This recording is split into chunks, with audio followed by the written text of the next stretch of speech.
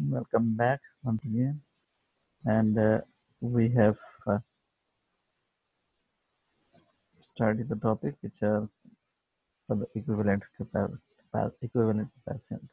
of the capacitors, and they were connected in series combination. Now we are heading towards another topic, that is if the capacitors are connected in parallel combination. So here it is: derive an expression for equivalent capacitance of the capacitors in parallel combination. So here it is. Definition is when two or more capacitors are connected between the same 2 points in a circuit. In case of series, they were not having same points, they were different. So that the voltage across all the capacitor is the same, then it is called parallel combination of capacitors. Voltage in parallel is same, but voltage in potential difference in case of series combination is the difference. So here it is. Explanation. Consider three capacitors C1, C2, C3 are connected in parallel between two plates A and B, 2 points between A and B. The potential difference between the plates of each capacitor is the same because there's both the plates are common. They are commonly connected to the same potential. So that's why they are having same potential. So it is V1 is equal to V2 is equal to V. So when charge Q is applied to the capacitor C1, C2 and C3, they acquire different amount of charges Q1, Q2 and Q3 such that this total amount of charge which you have supplied through with the help of battery, it is distributed among the three options, three capacitors. One, it is Q1, for two, it is Q2, for three, it is Q3. If you look at this figure, here it is. Look, it is considered like a daily life example. From our life, if there is a single pipeline, first let's understand from our daily routine, daily life example. If it is a water single pipeline, and if further it is allowed to break into three lines. If anyone asks you, is that the line 1 and 2 have the same amount of water as the main line is carrying as it is in this case? No, it is splitted, it is broken, it is further divided into three portions. So number of the water flowing in this line, in this line will be the different. If you sum up all these, then it will be equal to the main line.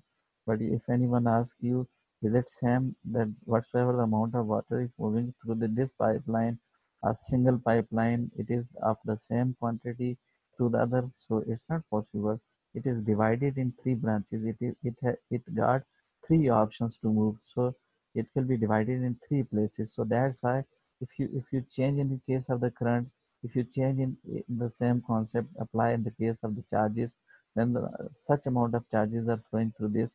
If they will move above in three branches, then it is clear with the same concept that it is divided into three branches, and the different amount of charges will be reaching at the plates, the capacitor C1, C2 and C3 capacitances. So that's why this is the concept of having different charges in case of capacitors 1, 2 and 3. But what about the potential difference? Of course, if this is a plus, this one is the minus potential of the battery. Look at this, the plates of all the capacitors 1, 2 and 3, they are connected along the same potential. So one is the logic that all types of the potential will be having the same value of the potential on these plates because they are connected along the same type of the potential, that is single potential value, that is all the plates are connected along the same type of the potential. So that's why they are carrying the same amount of the potential.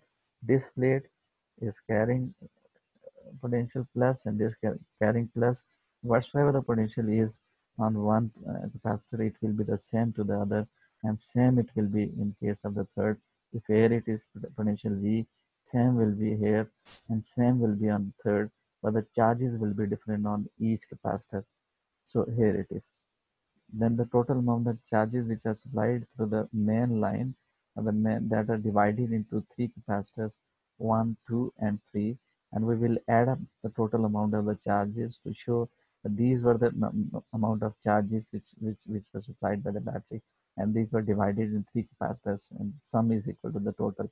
So here it is Q is equal to CV, then Q1 is equal to C1 V, because the capacitance will be different due to the different charges. So here it is as Q3, and here it is equivalent capacitance.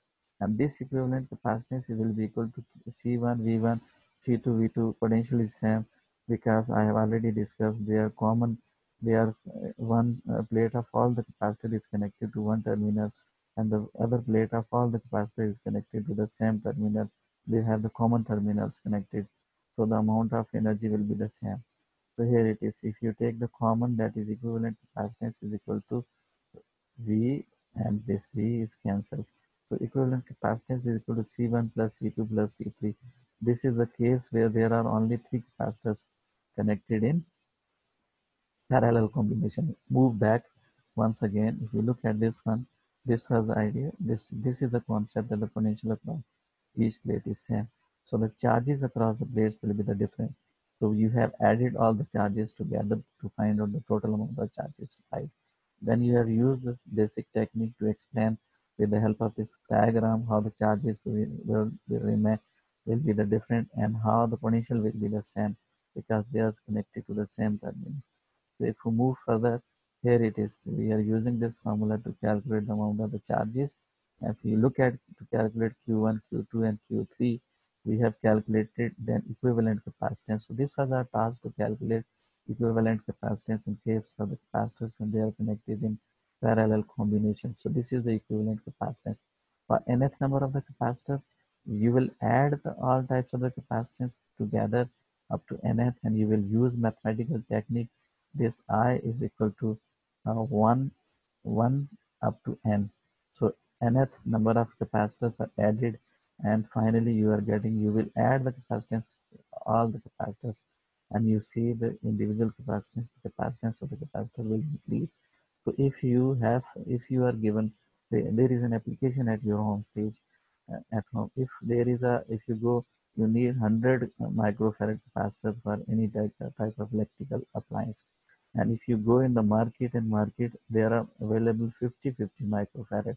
Then what will you do? You have to use the basic learned technique. You will ask for two. If he asks, what will you do? You will explain that I will use in parallel combination, and due to parallel combination, the capacitance will add up. I will use, instead of one, I will use two, and then it will be added. It will become 100 farad.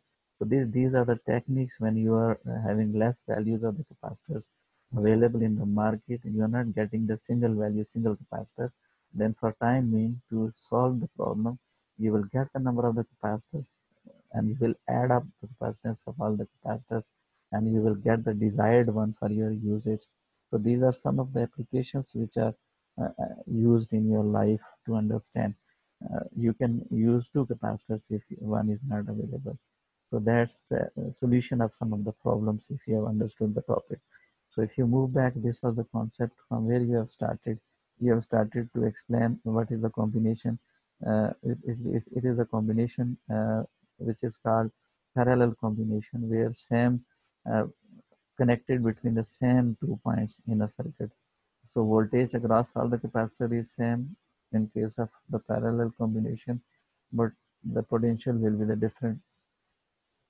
Potential will be the same, but the charges in case of potential will be the same, but the charges will be the different in case of parallel combination. When we finally decided to explain the basis of this diagram, we have discussed in detail what the diagram tells us, how it is explained. Then I have told you to calculate the charges across each capacitor, and then you have calculated the capacitance, equivalent capacitance for three capacitors. Then you moved up to the nth number of the capacitors, and then you have added by using normal mathematical techniques to add nth number of the factors. And finally, I have given you some suggestion or solutions at your home. Sometimes you need to install some of the capacitors in washing machine or any other uh, fan, ceiling fan, or any other appliances. If you see that this is the solution, you're not getting 100%, 100 farad microfarad farad capacitor, you are getting 250, then get it. Use these in parallel combination. Their capacitance will be the sum that is 100. Then you can find the solution. So with this, I thank you all for your patience. I hope you people have understood today's topic.